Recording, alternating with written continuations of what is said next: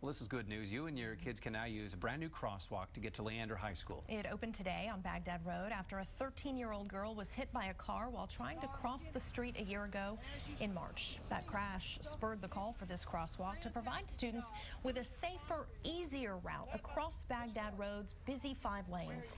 Well, today, the girl who was injured and her mother were at the big unveiling. They said they appreciated all the support. Look at your community supporters coming right on to meet you over here. I think it's great. I love it.